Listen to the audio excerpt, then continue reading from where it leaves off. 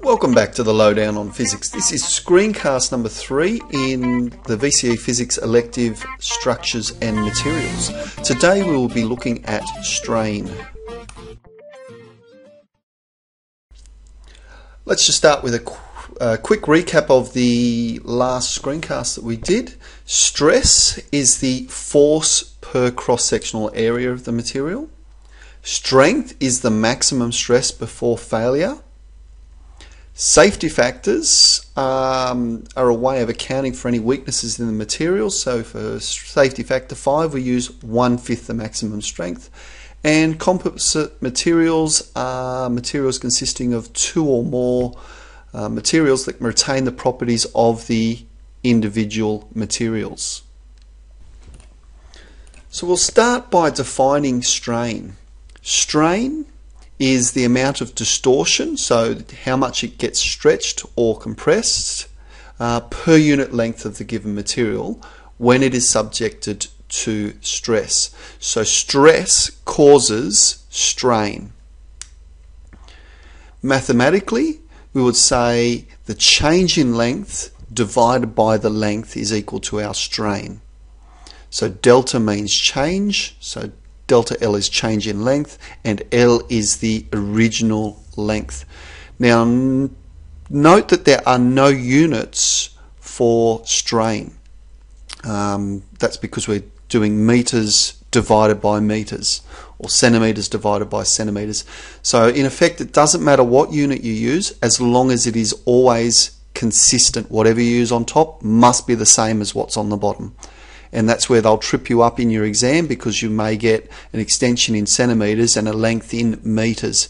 So unit consistency, really important.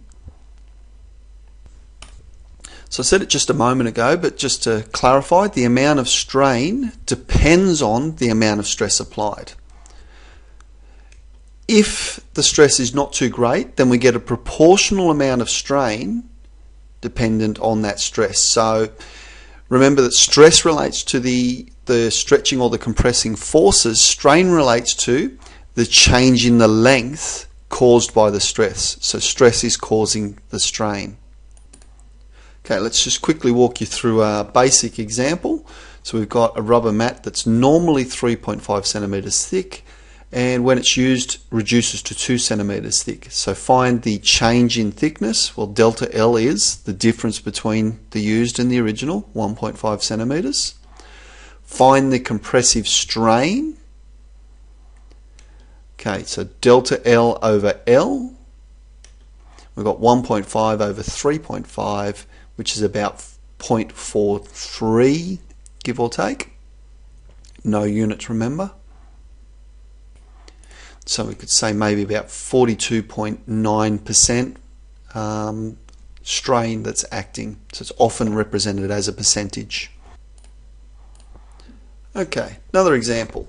This is a more common type example that you'd expect in your exam, one that has multiple parts to it and it relates the stress and the strain together. So we've got a 1.3 meter piano wire. We've got 1.5 millimeters in diameter, so two things. Need to convert that to radius when it comes to stress. Need to convert that to meters.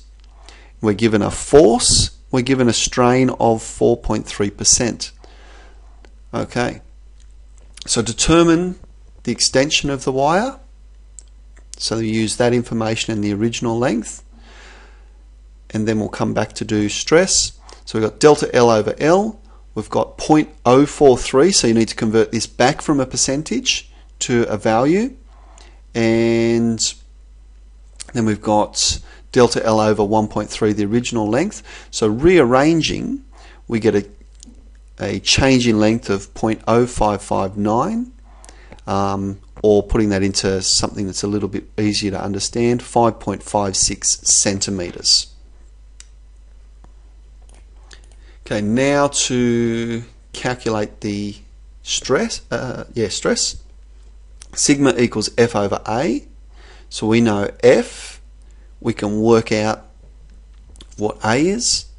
So we've got 900 divided by pi times. So we've got to halve that, divide by 1000 to put it into meters and square that. And that gives us 5.09 times 10 to the 8 pascals, or 509 megapascals. Okay, and just a follow-up question. Given that steel has a strength rating of 5 times 10 to the 8 newtons per meter squared, or 500 megapascals, do we think that that wire would fail? Well, given that if it was tightened with the force that it said that it would be, then that would give it a stress greater than the strength. Strength is the maximum stress before failure, so yes, we would expect that that piano string should fail. And that's it. Short screencast. See you in class.